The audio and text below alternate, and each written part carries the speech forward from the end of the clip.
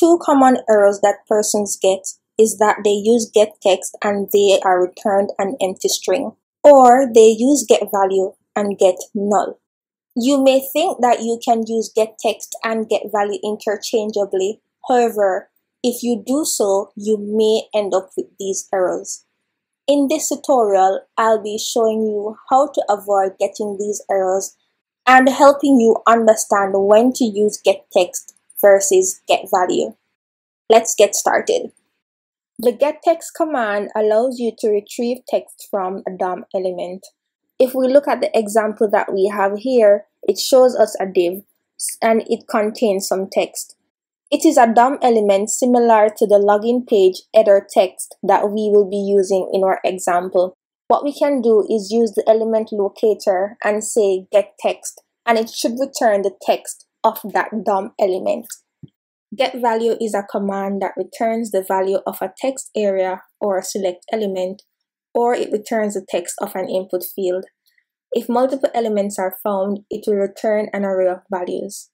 So we can just get the locator and say getValue. So if we have an input field and it has a value of John Doe, if we get the value of that, it will return John Doe. So if we go now and take a look at the username field, we will realize that it is an input field, and so we'll need to use getValue for it.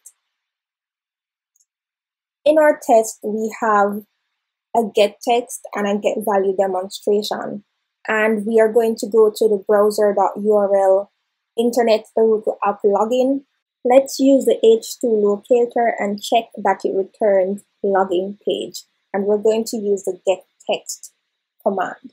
So we're going to expect the subheading to equal to login page after we get the text of it.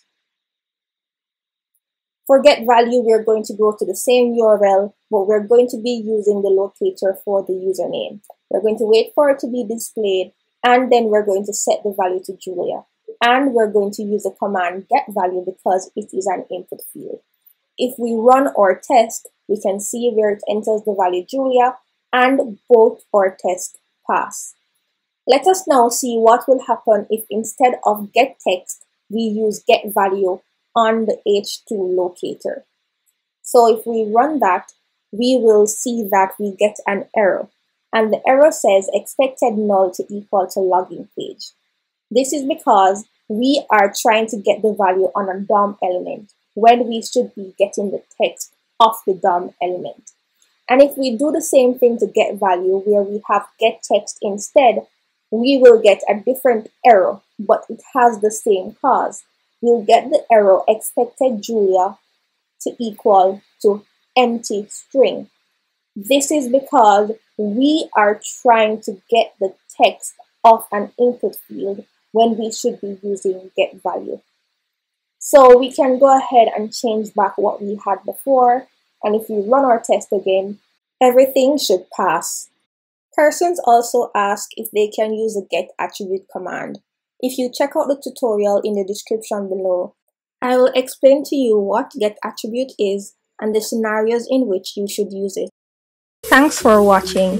Don't forget to like, comment, share, and subscribe. See you in the next one.